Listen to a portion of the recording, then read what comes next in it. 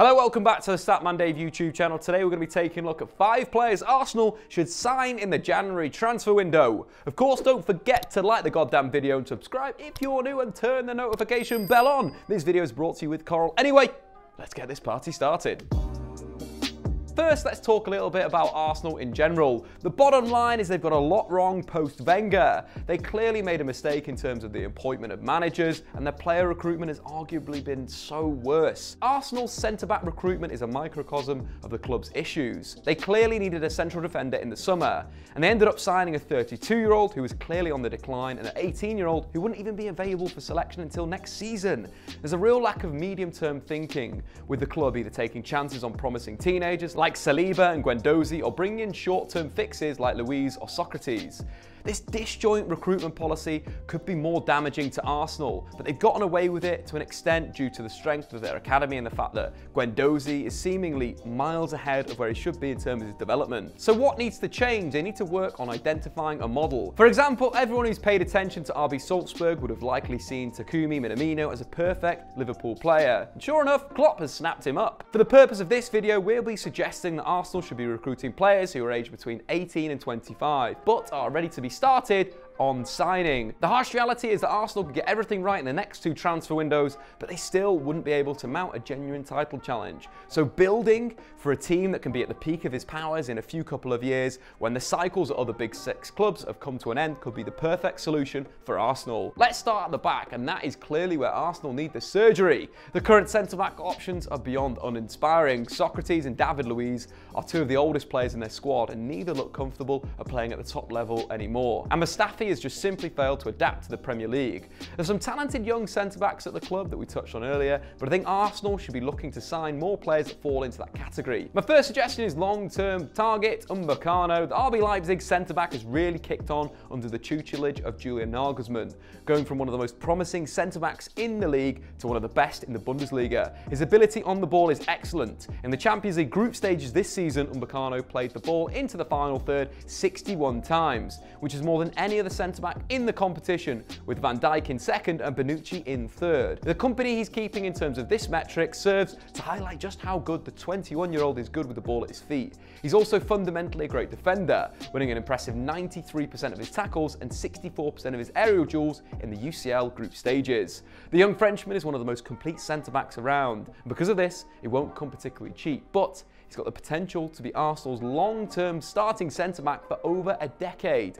So a no-asking price should put the Gunners off. Another good option with Celtic's Christoph Ajer, another ball-playing centre-back. Ajer is impressed in the Europa League this season as Celtic beat Lazio home and away and ultimately won the group. He doesn't have the pedigree of Upamecano, but he's someone who could see to rival William Saliba for the second centre-back slot or potentially slot into a back 3. The Norway international's ability to identify danger in the wide areas and come out and deal with it is really impressive and is something that Arsenal could really use given the attacking nature of their fullbacks. In the home game against Lazio, Ajer made 5 ball recoveries, 4 interceptions, 3 tackles and committed 2 fouls, with 11 of those 14 actions coming on the left flank, as Bolingoli had pushed into an advanced position as Elyounoussi was narrowing ahead of him. Undoubtedly the most impressive thing about Ajer as a footballer though is the quality of passes he plays into midfield. Not only is he able to break lines from deep with his impressive range, but when he needs to play those simple passes into midfield, they all seem to have enough zip, which allows the central players to turn quickly and play forward. He's ultimately a very technical centre-back and used to play in central midfield, but it does have a tendency to come a little bit too tight sometimes. However, that's something that you'd expect to decrease in his game as he develops. He's only 21 years old. Similarly, you'd want him to fill out a little bit in order to deal with the physicality of the Premier League, but he's clearly got the frame to grow into. For a relatively small fee that Celtic would probably require, these are small issues. So let's move on to midfield, but what I think Arsenal need here is someone who can place Granit Xhaka's progressive passing without having the defensive deficiencies that have plagued the Swiss midfielder. I think deploying Lucas Torreira as the midfield destroyer with 2 more progressive 8s ahead of him will be the best way to go long term, although they'll need to bring in some flexibility, someone who can play in the hole, and we'll get onto that next. But I think in terms of midfielders, I think Ibrahim Sangare would be an excellent signing. The Ivorian is currently plying his trade in Ligue 1, where he plays for Toulouse and was reported to be a target target for Everton as a long-term replacement as Idrissi Gana Gueye. In Liga this season, Sangare has played more passes into the final third than any other player, which highlights just how good consistently he's able to progress the ball from deep, but also he really racked out the tackle stats last season.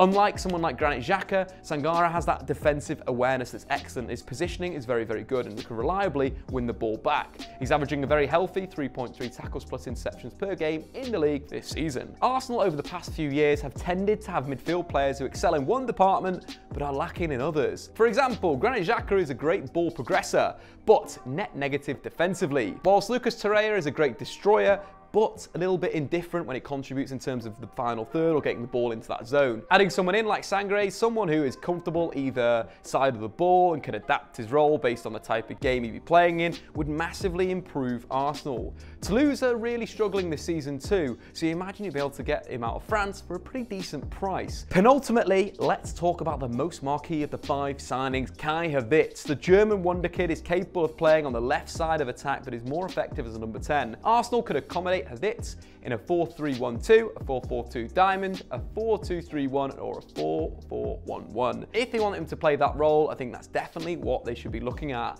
The Bayer Leverkusen prodigy has often been dubbed as the next Mesut Ozil, which is mostly rooted in the fact that he plays behind a striker and is German.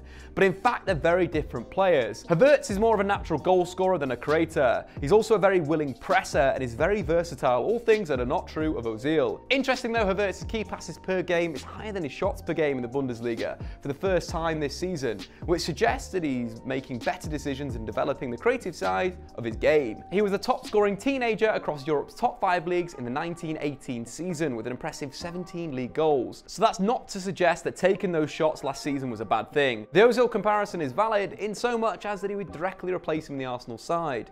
He'd make it much easier for them to play a high pressing system and would make it much easier for them to build an attacking structure which doesn't rely too much on a moment of magic between one of their big name forwards. There's always a payoff with Ozil. You know that he causes you a headache in terms of defensive shape, but he'll create around 3 chances per game, which usually balances things out. But the German playmaker has been very, very poor this season, whereas chances created from open play are closer to 0 than to 3, so it's very much likely that we moved on. The downside though to bring in Havertz is that Arsenal would have to break the bank for the highly rated goal scorer, but given his consistent goal contributions in a top league, it's a pretty low risk move, probably for around £110 million.